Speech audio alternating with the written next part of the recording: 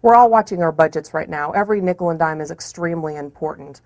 We want to make sure that our government is spending our money wisely. We found out that one county in New Mexico was paying for, at taxpayers' expense, trips around the country. And we wanted to know what it was for. What were they doing on these trips? Was it money well spent? And once we started looking into those trips, we found out that county spent taxpayer dollars on a big fat government report that was six-figure money. I mean, this is a lot of money. We wanted to know what this report was for. Was it money well spent? Did we learn anything from this report? And have we implemented anything from this report? Or was it money just wasted? So we followed the money trail.